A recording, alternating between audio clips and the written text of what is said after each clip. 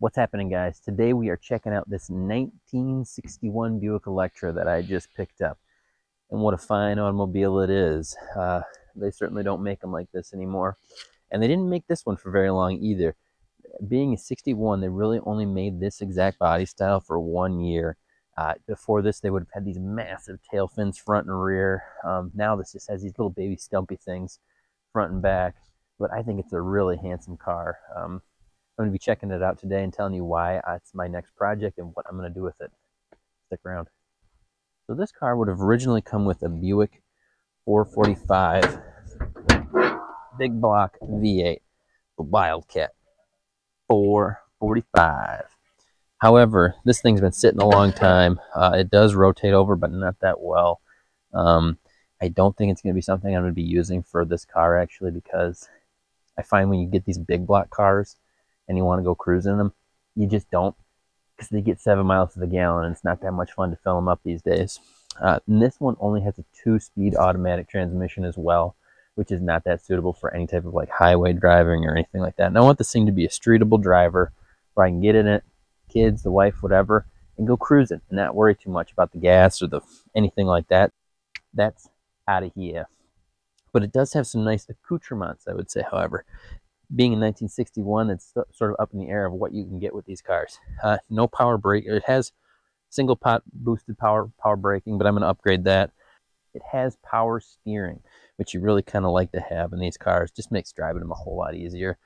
And as far as brakes, it still drums all the way around, but they're the big, I think they're 14 or 15-inch aluminum Buick drum brakes. I mean, they're pretty impressive even by today's standards for stopping power, so that's all well and good. That'll be fine for this car.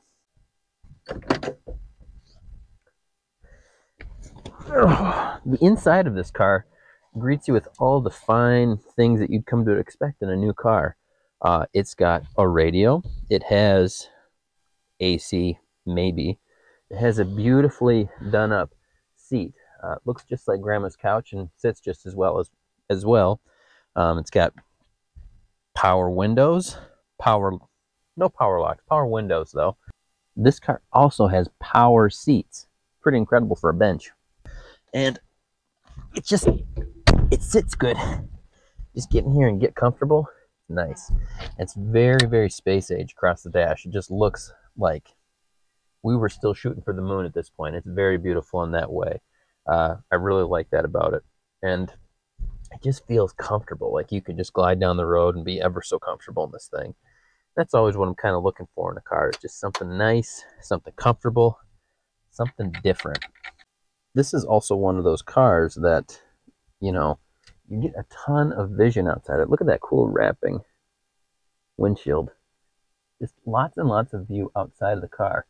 And I feel like that's something it's either hit or miss in the old stuff, and that you definitely don't get in new cars today.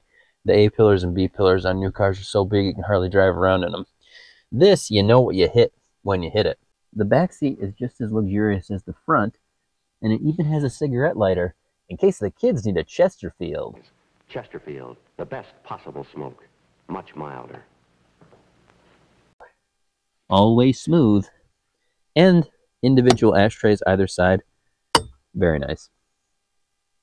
Oh, and how about that? The way these old doors close, like butter. They do not make a door that shuts this crisp these days, do they? Now let's open this bodacious trunk that all Buicks are known and loved for. Even, well, maybe not today, but in times gone by, they would have been really known for how large these rear trunks would have been. And what do we have back here? Carburetor sitting in diesel. That's fine. Couple of blown out spare tires, also fine. But along with that, we've also got room for at least 1 or 2 more bodies in this thing. It really has quite a spacious area. I mean, you could fit a lot of stuff in here, but in the days before minivans, this is what folks had. They had cars, and that's it. Unfortunately, the farmer fellow that we got this from got all tuned up one night and decided to give this poor thing a tune-up in the back. Good thing I know a good body man.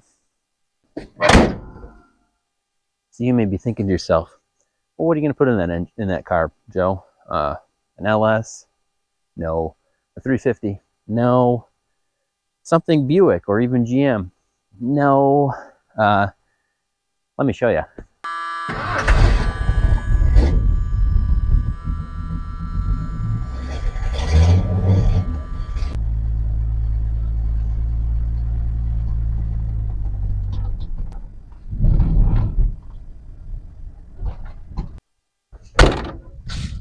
That's right, a Ford straight six.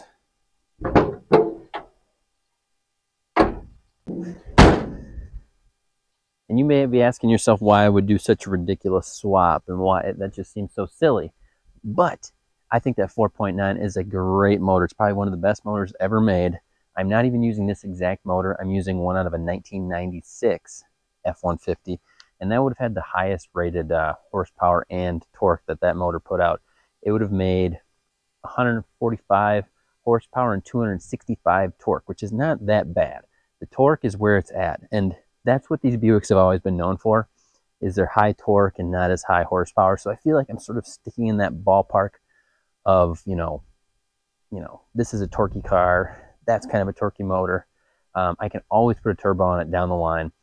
And I think it's going to fit in there actually pretty good.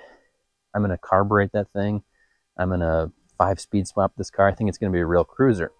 And the F-150 and the Buick actually weigh about the same, about 4,200 pounds. And when you're easy on these trucks, 2-wheel drive, 5-speed, you can get about 20 miles per gallon. I figure this will get about that, maybe more. And that's really what I'm looking for, is some nice cruising speed, some nice cruising everything. This has a 355 rear gear in it too, so it's going to sail down the highway like butter. So that's what I'm going to be doing with this car. I think it's going to be really cool. I'm going to call it Buford. It's going to be slick. There's not going to be anybody else that's going to have one. And you get to watch it and see what happens if you hang out here a little longer. So thanks for watching. Let me know if you think I'm a maniac in the comments, and subscribe. Thanks, guys.